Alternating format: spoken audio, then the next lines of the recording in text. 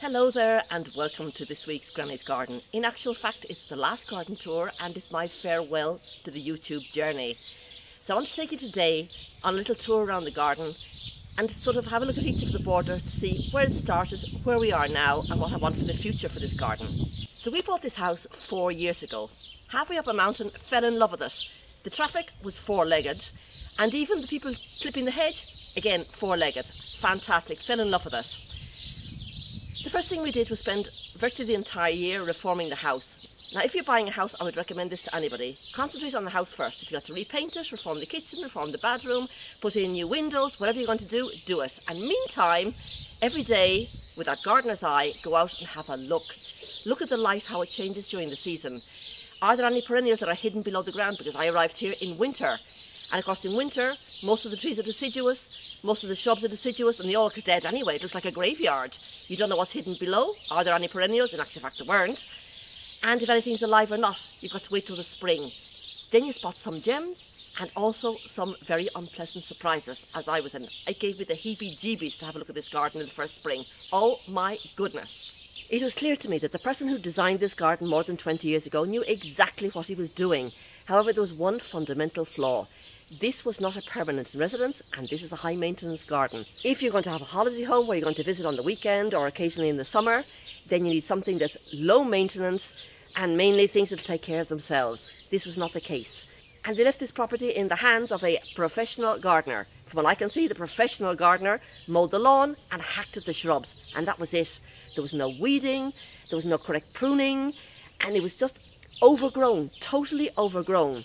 And a lot of the plants were dead and a lot of them were sick, very sick. And the few remaining ones were crying out for some tender loving care, definitely some TLC. And please help me, I've been pruned so badly for the last 10 years that I'm suffocating and I'm dying here. Do something. So what I did do was I laid out a 3-year plan to recover a neglected garden. Could I do this in 1 year? Of course. It means throwing money at it and possibly bringing in contractors. Didn't want that. There was no rush. Just Miguel and myself, 2 pensioners, on our own backs. So doing things bit by bit, it just goes to show you what can be done if you don't get obsessed with it. Baby bites. Baby bites. You'll get there in the end. So, 3-year plan to recover the neglected garden. And unfortunately I only recorded it 2 years and 2 months because in the beginning I didn't think about it. It was only when we were under lockdown with COVID and the really strict COVID in the beginning, I was going up the walls. Thank be to goodness I had the garden. But I decided to document. I wanted to learn something new. And what's better than filming, editing? It gave me something to do, got me out of my head. Fantastic. And also it documents the journey we've come over the last 2 years and 2 months. So there's over 100 videos and some special editions as well. This is the ball Cypress, absolutely delightful, but it's getting in my head at the moment. So as I said, what we're going to do today is do a little tour and show you the past, the present, and a glimpse of the future. Now we're going to start in the future woodland area. There was just one word for this: brambles, blackberries. It was a huge mass of brambles and it took blood, sweat and tears. And believe you me, I'm talking about blood, literally blood. You'd have needed a medieval armour to get in here and a machete.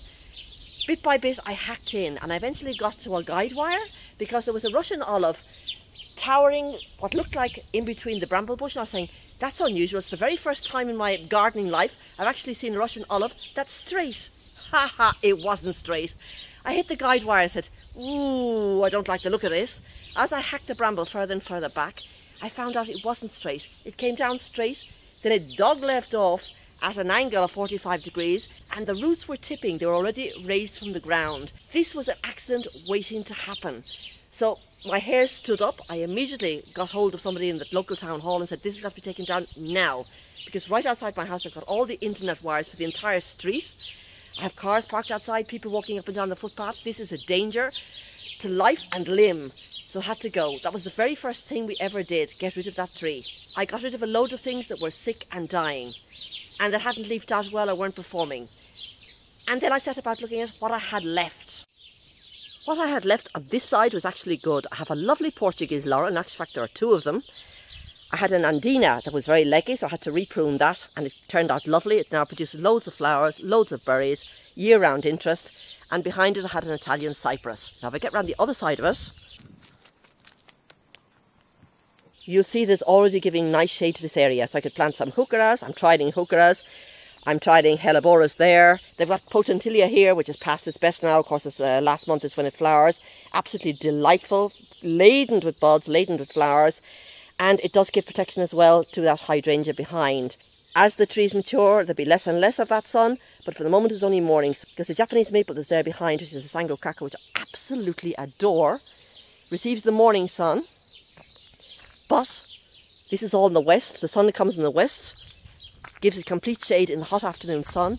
And of course, the magnolia, the prunus, protected from the south, protected from the southern exposure. This is in its second year. Can you believe it? A Japanese maple, sangokako, beautiful red bark in winter. I pruned it now for the first time this last winter. Absolutely glorious. What a tree. What else did I keep? I kept the mahonias. Now these had been let grow and grow and grow, and there was no foliage from there down. So the sun was penetrating from the bottom. So I did a proper rejuvenation pruning on it and got it to cover in right from the bottom right to the top, which is what these plants should do unless you're actually looking for a tree form. And then tucked in here was another Nandina heavenly bamboo, and it looks lovely there. The only thing I have to keep making sure is that the top remains airy and doesn't become too congested, because this needs to be covered from the bottom to the top, but never have a congested feeling. You don't need that sort of airiness up above. Next thing I kept was the forsythia. This was in a mess, a complete and utter thicket, and it's taken these last 2 years of rejuvenation pruning to get it where it is now. As you can see, all of them are now whips. There are none of the original whips left there, or stems or branches or trunks, whatever you want to call it there. All of them are new, all of them are beautiful, and all of them will flower from the very top to the very bottom. This is what a forsythia should look like. Beautiful, open. It needs to be differentiated from other things like the Nandina, which is a typical bush shape. A forsythia has one moment a year, that month and a half when it flowers. And then it turns into a pretty boring tree, but at least it has some interest when it's like that. When the wind blows, it moves backwards and forwards, those whips move backwards and forwards, and it's quite delightful. It makes it different from the other bushes. Then I put a little sculpture in. This is my little fairy sculpture done by Tonya Clifford in Ireland. She sent it over to me, and it's absolutely delightful. I absolutely love her. When the sun catches her in the morning, she is absolutely delightful. So she sits on a little rose bench, and above her you'll see there's a dead tree. Now this is, or was at some stage, I presume, a mountain ash, because of the shape of it I can see it's a mountain ash. And I'm not going to cut it down. What I'm going to do is remove the top part of the limbs. I'm going to use the bottom half to support something. Now I did buy one of these rose arches to plant above the fairy, but honest to goodness, it is so difficult in Spain to find something decent. I die with envy when I see you all in the United States and the United Kingdom, and you have these wonderful strong structures. These are so flimsy. I mean, there's just hollow tube, and they're supposed to be welded together. They all come apart. It's absolutely disgraceful. They're cheap and so flimsy. I mean, a rose is a strong thing. When it starts to grow, it's going to push on it. And if it's going to push the structure and break it apart, what's the use in having it? I've also started trialling out some ground cover plants. Unusual, this one. This I actually love. It has little pink flowers. This is a blue mouse-ear hosta. They're very small. It's in they've only just been planted. But what I do like about them, can you see the leaves? They've got almost no slug damage. I've got hostas in another area of the garden, and they are absolutely ripped to shred like lace curtains. But these have got very little slug damage. Look, there's a nibble there. But if you look at the 5 I planted, that's the only one that's been nibbled. And the other thing I've been trying out, obviously, is Lady's Mantle, and it seems to love its life here. So I'll definitely be planting more of that. And Brunnera, which is over here. The other thing I planted here was this Cypress canadensis, but this is a dwarf one. This is little woody, and I didn't like the shape for it when it came. I'm going to try and prune it into a better shape, but it's got the typical little heart-shaped leaves, and of course we'll have that beautiful, beautiful autumn colour. It won't grow very tall. It'll be an understory tree. And then, of course, behind it, beside the fence, I have got a camellia. This is the sasanqua, and very tiny, very cheap, but it'll grow, and it's a dead, healthy looking shrub. It did flower its head off, little as it is, and of course that'll grow up and cover that fence as well. Turning round, I've got the back side of the mahonia with the new growth there at the top, you can see. I've got an abelia which I had to completely rejuvenate. It was an absolute tangled mess. And coming through here, I also planted an oak-leafed hydrangea. That, obviously, when it grows up, is going to provide more shade from the south to make sure that that Japanese maple is well protected. So the future for this area, let the abelia grow up to about here, about the 6 foot. The oak leaf hydrangea the same. This beautiful Japanese maple is going to grow up and fill in this area here. The Terraces canadiensis, little woody, will grow up here. The forsythia is topped out mainly where it's going to be. The ground cover plants, I'm going to plant them en masse now next spring and let them take over. I do have bulbs planted here because these are deciduous trees. There's a lot of light here in spring. I've got lots of daffodils, and then later when things start to leaf out, then appears the bluebells. And of course what I'm going to be working on is planting more lady's mantle, more brunnera, more little mouse ears, hosta mouse ears, and let this floor cover be completely covered by ground cover. The future for the dead mountain ash is to get the top chopped off, and I'm going to plant a climbing hydrangea and let that spiral up it. It'll take a few years, and top off around about here and look absolutely glorious in the summer months. This will become more and more like a woodland, and within the next sort of like 3 years you'll begin to see things join together, a shade canopy forming, and it'll be different in summer than in winter, more light in the winter, less light in the summer, but that's what I'm looking for, a little woodland area. Then we're going to move on to the shrub border, which is just behind me. This was a massive overgrown and very badly pruned plants. There were 5 forsythias and 4 viburnum tinus. Now, I'm the first to say there is room in every garden for a forsythia, but not 5, and of the same variety. This is the viburnum tinus, did a complete rejuvenation, pruning it, taking it right back, clearing it out, decongesting it, and now it's probably about the 8 foot mark, which is where it's going to top off, and it's getting wider. It is also covering this shade cloth or privacy screening behind, which is what I'm looking for. So it's come on very, very well. It flowered beautifully. And of course it's got its little berries preparing now for the autumn. 1 viburnum tinus you should have. Hard as nails, tough as nails, very difficult to kill them. But again, not 5. They do reseed and propagate very easily, so you've got to be very careful. Definitely not something to have in a low maintenance garden, because you've got to be wary, because you are going to produce a forest of them if you're not careful. If you are careful, that's fine. If you don't want the berries and don't want it to propagate by berries, all you've got to do is, once it's finished flowering, cut the flowers off, deadhead it. And that's all you need to do. What I'm looking for in this border is 4 seasons of interest. This has got, in the winter, the closed buds look like little pink pearls almost, absolutely gorgeous. Then they open out into this little white flower, and then of course you've got the interest in the autumn in these beautiful little berries, which is like a metallic blue-black. And of course it is an evergreen shrub. So, lots of interest all year round. So, as I said, this is my garden, it has to make me happy. I wanted 1 forsythia, I had it. So I dug the others up. I didn't want them. I didn't want the viburnum tinus either, because they were scattered around here and it looked like a big thicket. So I kept the central one, rejuvenated it, looks lovely, and then started to dig up all the other tangled mess of plants. At the moment, you can see a privacy screen. Doesn't look very nice, but don't worry about it. The plants I've planted are going to cover it. It's going to be like this. So you literally won't be able to see what's behind it when this grows out and fills out. So the past was forsythias, viburnum tinus, and a right clogged up mess. It's a mix of standard trees and shrubs and a few bulbs in the middle and other types of perennials. Now, this is a dwarf ginkgo, it's the American. Then I have the vanilla fraise hydrangea, I've got 2 of them. This spent about 6 months in the hospital, it was looking dire. It's now recovered, so it got planted and it's now sort of budding out. This is one that I transplanted, it's a vanilla fraise as well, getting on very well, now in its 2nd year. I've got some canna lilies here that are just coming up. These are the dark red leaves with the beautiful red-orange flower. The leaves in front, the sword-shaped leaves in front, belong to an Abyssinian gladiolus, which look fantastic. Beside it, I have planted the Acer bihu, which is the sister plant of the sangokaku I've got over there. This was only planted this season.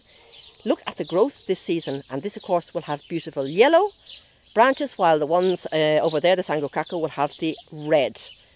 Now, the one behind I showed you recently in a video is the one I was most excited about. It came in as a little twig, and I said, oh my goodness, but it's getting on so well. I saw this the first time in botanical gardens in Bilbao in the north of Spain. It's in a butilon, and this is Thomsonii. And it is a mass of these gorgeous little orange lanterns. Not like orange, it's sort of like a salmony colour with like veins on them. Really pretty. Then the leaves become variegated. They have actually a virus and they become variegated, which makes them look even more beautiful. Look at all this new growth. Just goes to show you how it's taken and how it likes its new place. So, looking forward to it getting through its first winter, hopefully. Turning around, I've got a low variegated hebe, which is going to come into flower any minute now. Behind it, I've just got some phlox. It'll push up as it wants. Beside it, I have another viburnum, but this, of course, is an opalus. It's not going to have another viburnum tinus, but the opalus, the snowball one, is well known. This is the butterfly bush I planted about 2 weeks ago, and it looks a bit sorry for itself, and I said it would perk up, and indeed it has. So looking very, very healthy. Next to it, coming down here, I've got the Hakuro Nishiki, otherwise known as the dappled willow, otherwise known as the flamingo tree. Looking nice, open and wild the way I do it. Of course, I will come in and give it a correct pruning to keep it nicely contained when the time comes for it to be pruned. This is the Weigela that was lying on the ground. This was the runt of the litter. It looked dreadful last year. It looked dreadful when it flowered this year, but I actually did its first pruning and it's beginning to look a bit more upright now and a bit better.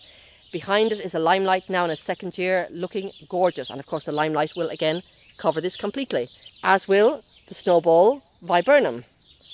Then we've seen this one before. This is the viburnum tinus. This was the Festiva maxima, the peony. Behind it is a cotinus. This is the royal purple smoke bush. Beside that is a cornus causa. And then of course now I have the beautiful little rose trellis here. That can be flimsy because this puts no pressure on. This is a blush noisette. This is a beautiful old-fashioned rose and really flowers its head off. It's now coming into its second flush. It had a glorious one about a month ago and now it's coming in again.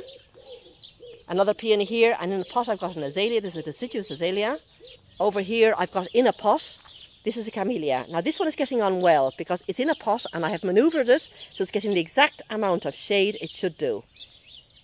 But the one in the back is struggling. That's planted into the ground and it is struggling. This is struggling. The leaves are getting singed. It's not doing well at all. Virtually no growth. So it's just right plant, wrong location. Now right beside it, I've got 3 little nandinas. We transplanted it. They were in the other side of the garden. We're doing very, very badly. So we transplanted the 3 of them. They did nothing for the first season and now they've about tripled in size. Again, this is going to reach about the 6 foot. Coming in behind it, I've got the coprosmo, the mirror plant. This one is Pacific Dawn. The new growth is green with little pinky edges, and this has become a more like darker, almost like a chocolatey brown towards the end of the season. Now along the fence for the moment, I have blackberries, thornless blackberries, absolutely laden with future berries. This is temporary. All of these shrubs are going to grow, they're going to cover this, and therefore I won't be able to grow blackberries here. But meanwhile, why not take advantage of the fact that you have a chain link fence? Dead easy to fix the blackberries to it, and then just cut back the flowering ones. The one I have preparing for next year, which is already growing, is going to go off in this direction because here there are very few shrubs and trees. Swinging around to the top of the shrub border, I've got the red twig dogwood. This was actually here, but needed a complete rejuvenation pruning because it looked like, I actually didn't recognise it as a red twig dogwood in the beginning because it was so thick and woody until it leafed out. I said, goodness, let's do a rejuvenation pruning and get this showing its beautiful red branches in winter. In front of it, I've planted a rose of Sharon, which is just beginning to bud up now. And of course, last week or the week before, you saw the new little area we've got here of the little succulent patch at the top, which receives very little water, is well protected, not too much light, so perfect location. Swinging to the top of the patio, I've got volunteer plants. This is by the Grandiflora Coreopsis, and above I have got the Persian silk tree. This is Chocolate Summer. I absolutely adore this tree. Again, I saw it in the botanical gardens in Bilbao in all its glory, and all it was blooming, these bright pink fuzzy flowers. Originally I had planted a wedding cake tree here, another tree I absolutely adore. Did not do well at all. And the reason was I found out, I didn't realise it, that this is a very wet area. So look for the right plant to go. This likes a lot of moisture and it's doing fabulously. It's just in its second year now. I'm giving it support because it got very spindly little trunks until they thicken out. But as soon as it thickens out, I'll let it go. And what a beautiful shade it's going to give here. Lovely light shade. And of course I've got the phoenix. Woo! I can see a weed there. How dare you? This is the famous European fan palm that poked its way through the snow in the blizzard. Absolutely fantastic. Does very, very well in a low pot there. The future of the shrub border, let it mature. Mature enough so it covers this. I'm going to have year-round interest. I've got things that flower in the spring, in the summer, have autumn colours, have berries. Everything all together. Lots of colour, lots of texture, lots of year-round interest. Occasionally I've got bulbs like the Abyssinian gladiolus. I've got daffodils at the front for very early spring when there's not much going on. I will have to transplant, as I said, that one that's struggling at the back. I'm going to transplant over to the other side of the garden, right up at the top there of the terraces, which gets more shade. And I actually have a very wee tiny baby 9-bark, Lady in Red 9-bark, which I'll plop there, which should get on very well because it gets on well in either full sun or dappled shade. And it does get both. It gets hit by the morning sun and hit by the afternoon, like 2 to 4 o'clock again, so it needs to be able to take it. So 9-bark is going to go there. There will be one big difference, and they're coming tomorrow. I actually have got a contractor coming in tomorrow because I'm going to be taking down this the last of the Russian olives.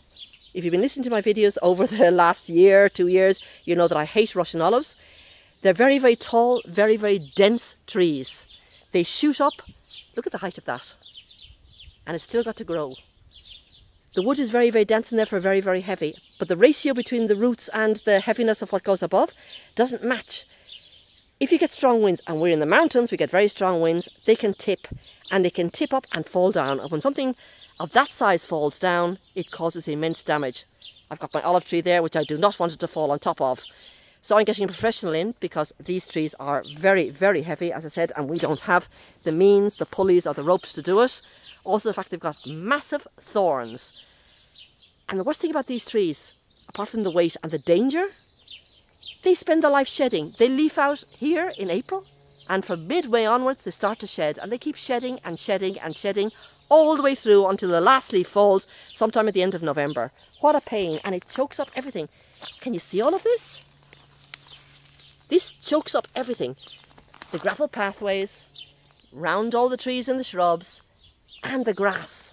I'm fed up of having to take the lawnmower out to get rid of this. If you didn't do this almost every 2 days, you'd be absolutely covered in them and it wouldn't let the grass grow underneath. Do not plant a Russian olive. Now the next border is the rose border, right beside the driveway. Now initially it had an evergreen Mediterranean myrtle, loads of them planted. This is a very narrow border and the Mediterranean myrtle is very wide. So it pushed over onto the grass, you couldn't cut the grass, and it pushed over onto the driveway. You could get the car in, but you certainly couldn't open the doors. So that had to go. It also impeded something very important for me. The very second I walk into my garden, I want to see the view. And this view is gorgeous. So I got rid of that and decided it was going to become a rose border. It had actually 2 old shrub roses, very old, very fragrant roses, but they were planted like together. So I transplanted them, putting one on either end of the new border, ordered in some new to trial out, new landscape roses, and mainly floribunda. I'll give you now the results of that. And I had an old alder tree, it was dead, so I chopped the top off it and used it to create a rose fountain using the Lady Banks rose, the Alba, the white version. Now what I did is I trained the rose, spiraling around the trunk to try and cover it as much as possible, and then let the whips go through like a semicircular wreath form at the top to come out and eventually cascade down. Now it's only in its 2nd season. It did bloom prolifically for 6 weeks, as it is a rambling rose, 6 weeks. Looked lovely. Oh, it's only in its 1st season, so the flowering is never as abundant as it will be in the future, but nevertheless for its 1st season it's fine. And if I get close, getting up close, you can see that it's almost covered. You can still see the trunk, but it's not that visible anymore. The longer whips, when they get to be this long, I sort of take them in and I spiral them round, leave the shorter ones out. And all of these next year are going to flower. The upper ones are pushed up through that wreath form and coming down. Some of them are quite long already. By next year they're going to be even longer and will start cascading down like the fountains. You're going to have beautiful white flowers going up and the white flowers coming down. A beautiful rose fountain. Now I trialled out several roses that I planted as bare root roses. The one I was most impressed with, definitely Leonardo da Vinci. Considering it's a 1st year rose, bare root rose, and I pruned it right down, it performed incredibly. Dead sturdy right from the beginning, no floppiness whatsoever. And after deadheading, it's now about to bloom yet again. So this is again one of the ones that blooms perfectly during the season. Dead pleased with it, dead sturdy. Right, from I need to actually to put some neem oil on this, because as soon as you get the new flush of leaves, of course, you get the little aphids out. The other one I loved was Dulce Vita. Again, it's starting to flush out, getting ready for its second. Lovely, sort of like a pale yellow, almost like slightly tangerine colour. Gorgeous colour. Now, the one I wasn't so over the moon about was the Pat Austin, unfortunately. I had been so looking forward to this because it's one of the few copper roses on the market. I found it to be floppy. The very second the roses came out, the weight of them pulled it down. I couldn't even see them. You had to hold them in your hand and pull them up. And each individual flower didn't last that long. The framework will become sturdier as time goes on. So you would never write something off, the poor thing, in its first year. Didn't make a huge impression its first year, but it will get another chance all through next growing season to show me what it's capable of doing. And then if it doesn't perform, then it'll get the chop. But so far, it's growing well. It's getting a little bit sturdier. Yeah, still a bit floppy. But at least the colour of the roses is glorious. Now, what I've underplanted here, I've got columbine. Lots of different varieties of columbine, even the pink petticoat, which is absolutely adorable, the little white and pink. Some of the ones are desperately small. This is the pink petticoat, it's only just been planted. Tiny little one in comparison to this one, the yellow one, and in comparison to this one over here. This is actually a chocolate one. It's supposed to be chocolate, but it's a very sort of a dark purpley one. Very pretty. So the past here was huge bushes that didn't let you see any of the view. The present is a rose fountain that's almost on its way to being where I want it to be. The future. Let the landscape roses grow to be their mature height, which is about 3 to 4 foot. Apart from the columbine, which is already there, I'm going to be planting geum. I've already got here daffs and botanical tulips. I've got some irises there also. In a setback, like its own square, I've got a crepe myrtle. This had been massacred, the typical crepe myrtle massacre. So I set about trying to sort it out and encourage branching out below the massacred knuckles to try and hide the fact that it's not pretty anymore. And hopefully it'll never be the same as it should be if it hadn't been hacked and wrecked. But we can certainly do a good job of trying to cover up as best we can, put makeup on so it looks decent. As you can see now, it's all leafing out, it's all branching out. On the end of all the branches at the top and the bottom, I've got loads and loads of buds, and the top ones are already opening, as you can see up there. So hopefully within the next year or two, that's going to look lovely. And of course, I've still got those glorious, glorious multi-trunk for winter interest. As regards the rose fountain, now that I've got the rose fountain in the right direction, what I'm going to do now is plant clematis this autumn. Because this has got 6 weeks of glory. And once that 6 weeks of glory is over, it's sort of nice, it's wispy, and it's got a cascade.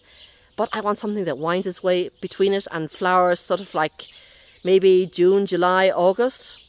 So I'll be on the lookout for that, to get a clematis winding in among this rambling rose. So I'm going to have year-round interest there as well. So that's going to be the future of the rose border. We're just going to take a quick trip up the stairs to the side of the house where the Maceta Garden is. Now, I just haven't had the time to touch this. There's only a certain amount of things you can do, and I was ripping out hedges, I was ripping out invasive vines, I was building terraces. There's only so much you can do. As I said, bite by bite, bit by bit.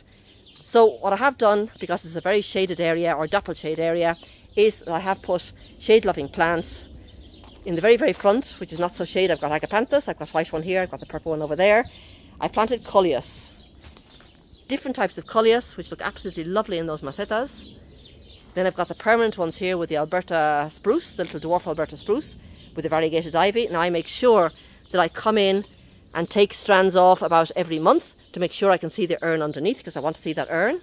I've got another little group over here with some begonias, some Stipa tenuissima, some impatiens, again another coleus. Coleus are doing fabulously here. The amount of light is absolutely perfect for them. And the last little group over here, as you can see, this one is flowering. I've got the agapanthus, which gets the sunlight because it's right on the edge. And then, of course, further back, I've got this glorious Spanish pot reflecting the colour green of the coleus above it. Let's get rid of that. This is what I'm talking about. Do you see these leaves on the ground? They've got nothing to do with these leaves up here, which are completely different. These are coming all the way from that wretched Russian olive down at the end of the garden. The Maceta Garden I will be working on. I want to bring in some sculptures, but that's what it is at the moment. That's as far as I could get. There's only so much I can do. The only thing that will be done this winter, as a future, that last bit of ivy is going to be taken down. Thanks be to goodness, and that'll be the end of it, because I'm getting that ivy crawling through the gravel here, and of course it's got spiders in it, and my next door neighbour is actually allergic to spider bites. So we're going to get rid of that. It's going to be the last big job here, and I don't want to see another invasive vine as long as I live. The next part is the terrace, which you can see behind me. This was a major headache for me. I knew what I wanted to do, but I kept pushing it back. It's such a major job. You say, oh, I just can't think about it, just can't do it at the moment. So I got on with the rest of the garden. But this at some stage had to be tackled. This is a 3 years plan, and the 3 years was running out and it had to get done. The top part of it, the top part was a very, very sick cypress hedge full of ceridium that had to go. So that was 80 trees that had to be cut down. Then it was a very steep embankment. I couldn't see myself in 10 years' time or even 5 years' time trying to scramble up that. I mean, it was an accident waiting to happen. I'd probably break my neck coming down it. Nothing would grow there. Every time it rained, the mud would wash on. I was fed up of cleaning up mud from the driveway. And because of the cypress head and the cypress roots, it was dry, it was devoid of nutrients, nothing would really grow there. It was so hard and so compact, it was just a disaster, an absolute disaster. With the help of my wonderful family, we grabbed the bull by the horns and got cracking. First of all, my husband and I removed the actual hedge. Then with the aid of the family, we created the 2 terraces, moved 84 monstrous, heavy train sleepers, creating the double terrace, and then got on to planting. These are 2 very long terraces.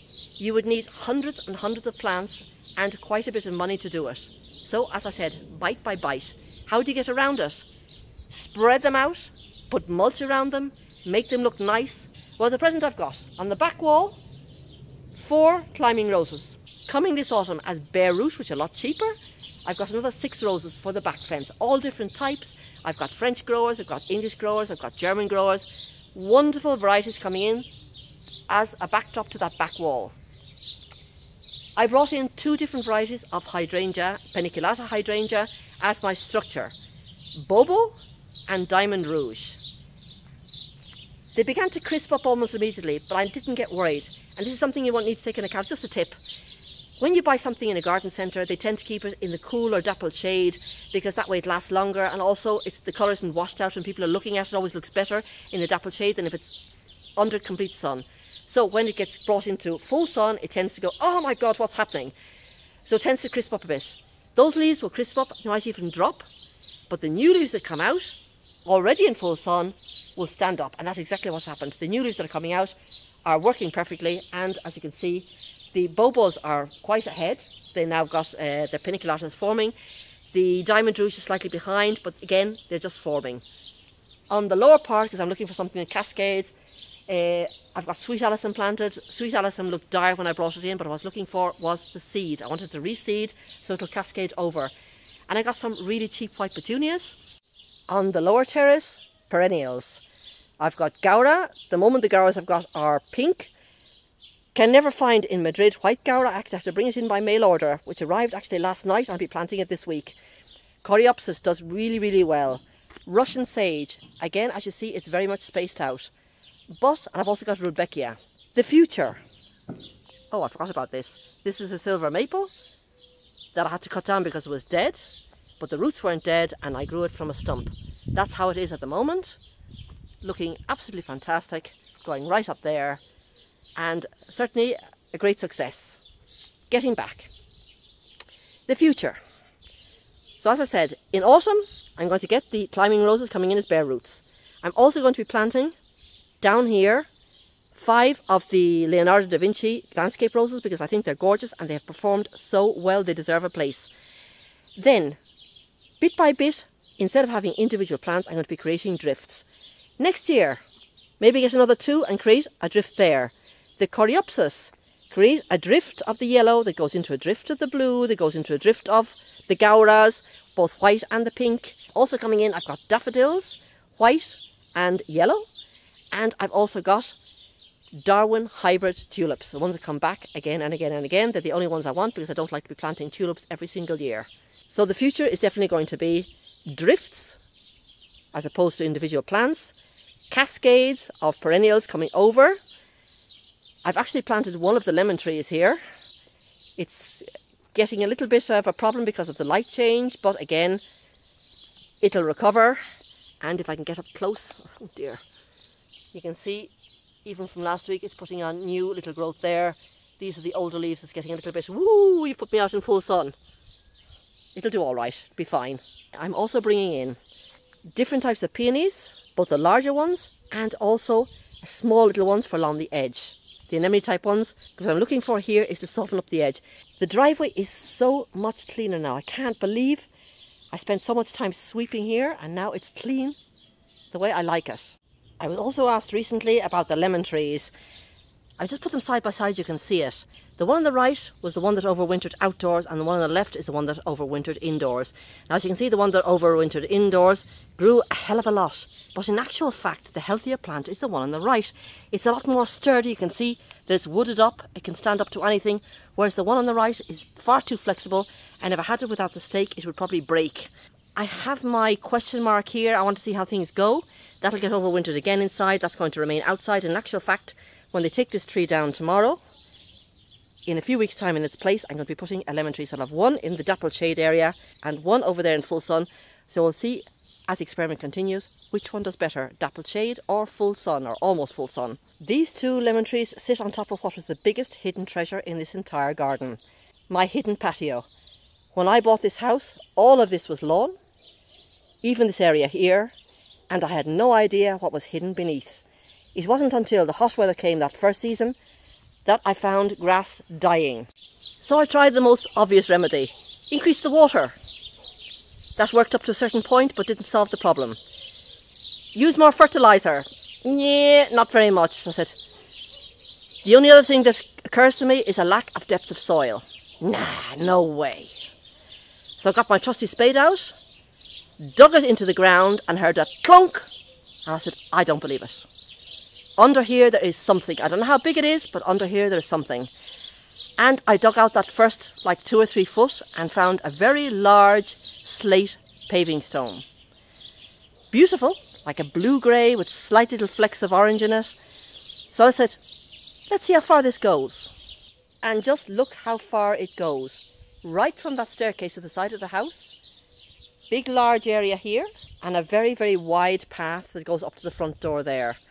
Can you believe this was hidden for 10 years under a lawn, or what looked like a lawn? This is what happens when you get these so-called professional gardeners. Things encroach. Do they cut them back like hell? It's like this here. This is so easy. You just pick it up. That's it. That's all it needs. This, if I let it go, would encroach. It would close up.